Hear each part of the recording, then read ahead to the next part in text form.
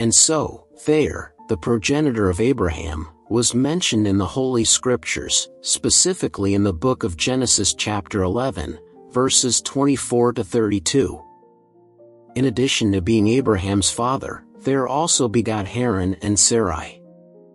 However, the Scriptures do not provide many details about Terah's life, keeping his biography quite reserved. What is known is that Abraham's descent originates from Shem, son of Noah. When analyzing the genealogy that spans several centuries, it is observed that Terah's most immediate predecessors were Nahor and Serach. According to the Scriptures, Serach, after 30 years of life, begot Nahor and then lived 200 more years, during which he had more sons and daughters. Nahor, for his part, lived 29 years before begetting Terah. It is complicated to determine with certainty whether Nahor was Terah's direct father, or if he was his grandfather. This is because the genealogy presented in chapter 11 of Genesis may not be complete or sequential. This can be inferred because the genealogy in question is not considered exhaustive or strictly chronological. It is believed that Serach could have lived until after the death of Abraham the patriarch, which suggests that the mention of Terah in this genealogy might be merely representative, highlighting only the most relevant figures of that line of descent. Furthermore, the main objective of the author of Genesis in recording this centuries-old genealogy was to introduce the story of Abraham, emphasizing the creation of the people of Israel and the Messianic line. Regarding Terah's family, the Bible does not mention his wife's name, nor does it specify if he had more than one wife or concubines. The Scripture mainly focuses on his sons and how his lineage leads to Abraham, who plays a crucial role in the formation of the people of Israel and in the Messianic line of descent. However, it is plausible that Terah had children with another woman. Later, the Scriptures revealed that Sarai, Abraham's wife, was also his half-sister on his father's side. That is, Abraham's father was also Sarai's father, who at that time was still known as Sarai. Therefore, it is feasible that Abraham's father had other children not mentioned in the Bible because they were not pertinent to the narrative. The fact that Terah's children, Abraham and Sarai, married each other, should be understood in the context of that time when this type of consanguineous relationship had not yet been expressly forbidden by God. This prohibition was only established from the time of Moses, as recorded in the book of Leviticus chapter 18, verses 6 to 18. Also at that time, the family had adopted idolatrous practices, indicating that the knowledge of God was not preserved in the line of descent. After the flood, humanity again rebelled against the Lord's will, as documented in the Bible in the story of the Tower of Babel. Terah's children mentioned in the Bible are listed in the following order: Abram, Nahor, and Haran. Some scholars believe that despite this order, it is not possible to determine with certainty if Abram was the eldest son. Some exegetes argue that perhaps Haran, Abraham's brother and father of Lot, who died before the family migrated north, was the firstborn. In any case, by the age of 70, Terah had begotten Abram, Nahor, and Haran. Regarding Terah's life, the Bible recounts that he migrated with his family from the city of Ur to Canaan. This exodus marked the beginning of a new stage in the life of his son Abram, who would later be known as Abraham, and would play a crucial role in the history of humanity as the father of the nation of Israel, and an important ancestor in the Messianic line. After traveling approximately 800 kilometers, Terah's family temporarily settled in the city of Haran, which, like the city of Ur, was a center of worship to the Sumerian moon god. The book of Joshua contains information confirming that Terah was an idolater. In chapter 24, verse 2 of Joshua, we read, "Thus says the Lord, the God of Israel, long ago, your ancestors, including Terah, father of Abraham and of Nahor, lived beyond the Euphrates and worshipped other gods.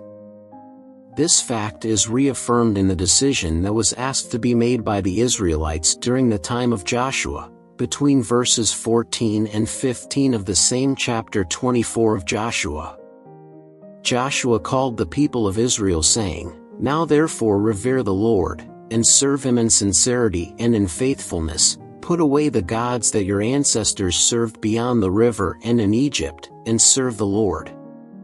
But if serving the Lord is undesirable to you, then choose for yourselves this day whom you will serve, whether the gods your ancestors served beyond the river, or the gods of the Amorites, in whose land you are living. But as for me and my household, we will serve the Lord." When Joshua mentioned the gods that the ancestors worshipped beyond the Euphrates, he referred to the gods that Terah's family worshipped. This information underscores the fact that God sovereignly called Abraham out of paganism to reveal himself and establish a covenant with him and his descendants. This is also clear in the same chapter of the book of Joshua, where in verse 3 we read, "Then I took your father Abraham from beyond the river and led him through all the land of Canaan and made his offspring many." However, before this revelation, it is possible that Abraham's father, Terah, somehow converted to the true God.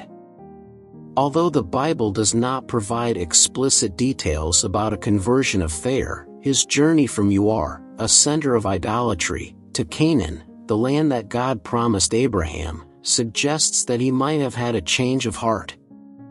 This act of moving geographically can also symbolize a spiritual movement, moving away from the worship of false gods towards the pursuit of the true God. Some scholars suggest that it might be possible that Terah, Abraham's father, became a worshipper of the true God, considering that Abraham's religious experience was crucial to moving his family away from the idolatry of the Chaldeans. However, after leaving the paternal family, Abraham went to Haran, another polytheistic city, making it difficult to reach a definitive conclusion about Terah's faith.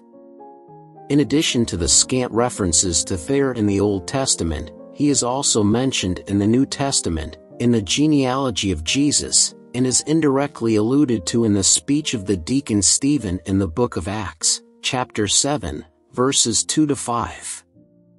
The biblical text recounts, "And Stephen replied, 'Brothers and fathers, listen to me. The God of glory appeared to our father Abraham while he was still in Mesopotamia, before he lived in Haran. Leave your country and your people, God said, and go to the land I will show you.' So he left the land of the Chaldeans and settled in Haran. After the death of his father, God sent him to this land where you are now living. He gave him no inheritance here, not even enough ground to set his foot on. But God promised him that he and his descendants after him would possess the land, even though at that time Abraham had no child." It is essential to highlight the implications of Terah's actions on the destiny of his family and all of humanity. His decision to emigrate from Ur, even with its possible idolatrous background, set the stage for the next chapter in the divine narrative. It was during their time in Haran that God spoke to Abraham, initiating a series of events that would change the course of human history.